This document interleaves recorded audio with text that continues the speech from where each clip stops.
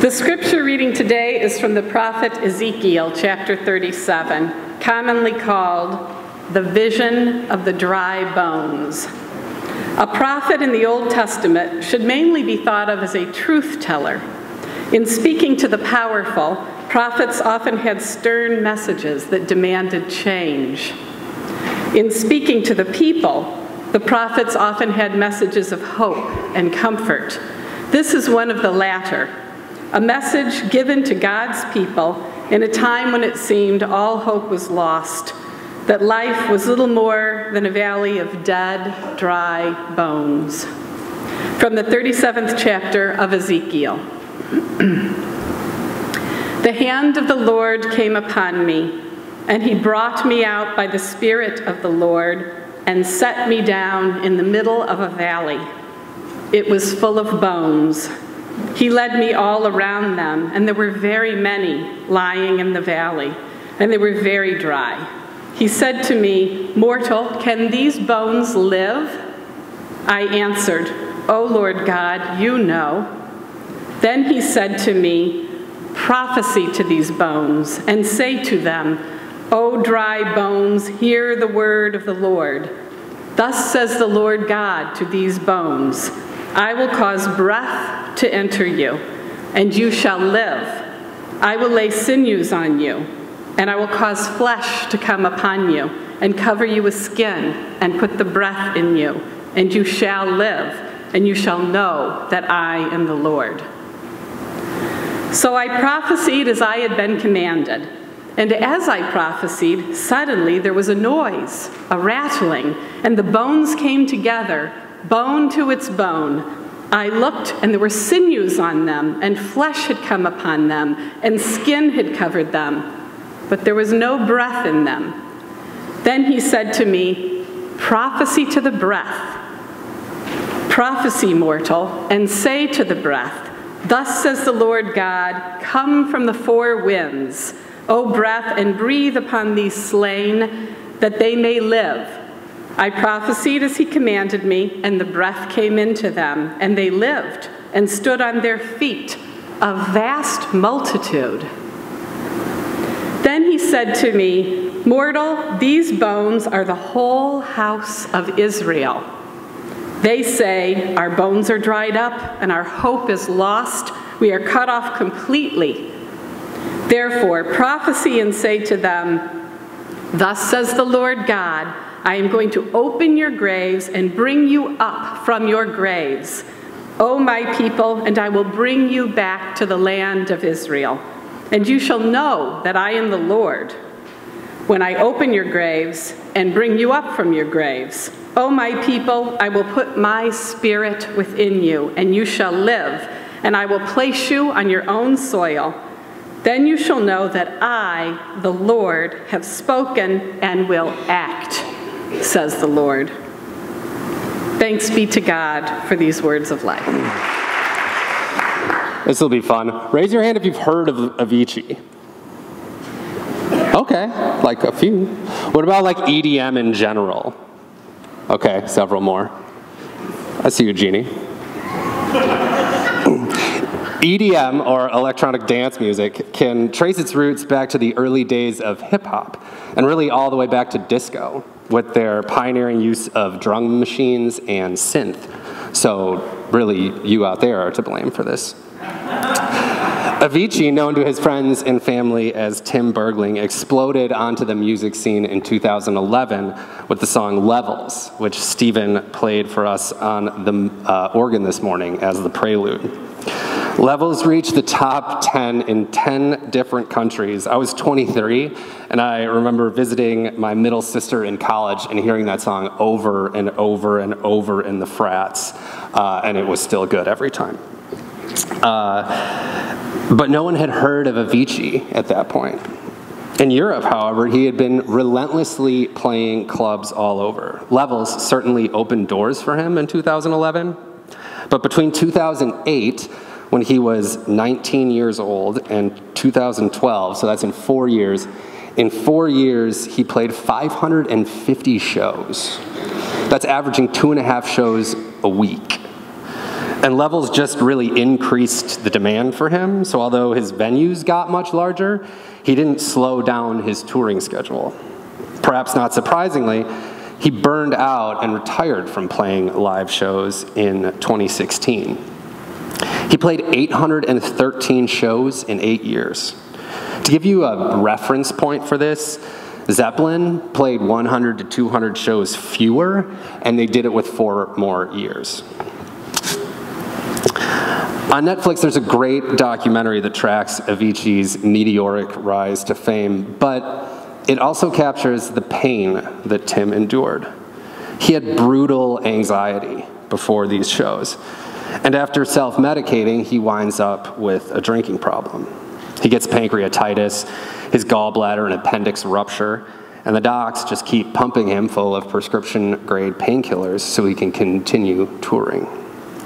He does all these shows despite being out for days or weeks at a time with medical issues, not to mention taking time to record studio albums.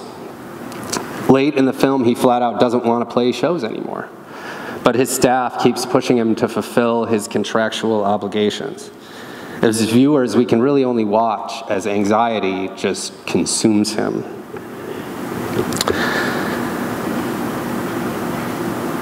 And do you know how this story ends? Tim took his own life in April of last year after a long battle with mental health issues and addiction. Can you hear me? SOS. Help me put my mind to rest. 2 times clean and I'm acting low, a pound of weed and a bag of blow. See, what Avicii did was take EDM not only in new directions musically, but the content of his songs dives much deeper than your standard club hits. This song is a painful self-disclosure. A pound of weed and a bag of blow. Now sure, EDM has long been associated with drug culture, particularly club drugs, that's their name, like ecstasy, but those quantities are not party favors. For those of you who may not know, a pound of weed and a large bag of cocaine is far more than any one person needs for a good time. I don't care what your tolerance level is. This isn't a glorification of drugs. It's a confession. Help me put my mind to rest. I get robbed of all my sleep as my thoughts begin to bleed. There aren't enough drugs in the world to satisfy that kind of desire to be numb. One of the sayings in AA is 1 drink is too many and 1,000 isn't enough. The singer laments, I'd let go, but I don't know how. I'd address this pain, I'd cope with these mental health issues, but I don't know how. The only way I know is to self-medicate. Have you been there? Paul writes in Romans chapter 7, verse 8, I do not understand my own actions, for I do not do what I want, but I do the very thing I hate. He continues on a bit later, I can will what is right, but I cannot do it. For I do not do the good that I want, but the evil I do not want is what I do. So, where do you go? I mean, we all have somewhere we go when we want to turn our brain off. Maybe it's not too bad. Reality television, video games. Maybe it's sweets, chocolate. Some of us are quite adept at hiding it, actually. I'm an amateur sommelier. I have a very fine, refined taste in single malt. Infidelity, maybe? Something more private, like pornography. Heading to the track. We know it's wrong, and yet we don't know any other way to let go. This is how we cope, despite the consequences. I have both mental health struggles as well as addiction on both sides of my family. You name it, and someone I'm related to either has a current problem with it or is in recovery from it. Several years back, I fought a few battles myself, some of which I'm still carrying with me. And it's not as uncommon as you might think, particularly for folks in my generation. Studies have shown that half of those who experience mental illness, that includes depression, anxiety, and ADHD, will also experience a substance abuse disorder, half, and vice versa. So none of this is abnormal. Songs about perfect, effortless love or nonstop partying with no consequences, those are songs about things that don't exist. But a dependence on, for the person in the song, weed and coke, and for Avicii, alcohol, which is co-occurring with anxiety and depression, this is a song about something very real. And I can't believe that I'm the only person in this room who has dealt with or is currently dealing with it in their life, either directly or indirectly. Now, I'm going to take some creative liberties here, but I think the singer could be addressing God. Can you hear me? SOS. Help me put my mind to rest. We have songs just like this in the Bible, actually. They're called Psalms. Psalms of lament, specifically. My enemies are closing in around me. Why do you hide your face from me? These expressions of suffering are not foreign to us. In fact, we're deeply rooted in them. But as Christians, this suffering, this death, cannot have the final word. That's not what we believe. For us, love wins. So where is the gospel for us this morning? I can feel your love and your touch pulling me up from the underground. I don't need my drugs. We could be more than just part-time lovers. The person in the song knows that this commitment or love of God is part-time. And the desire is there to fully commit. The desire is there to fully let God in and overcome that addiction, at least maybe just for today. Maybe that addiction is too strong for you to take on by yourself, but you don't have to. In this morning's scripture reading, Ezekiel writes that the Lord tells him, prophesy to these bones and say to them, O dry bones, hear the word of the Lord. Thus says the Lord God to these bones, I will cause breath to enter you, and you shall live. Breathe upon these slain, that they may live. See, although you may wake up some days and feel like death, the Lord, the Spirit of the Lord, is within you nonetheless. God says, mortal, these bones are the whole house of Israel.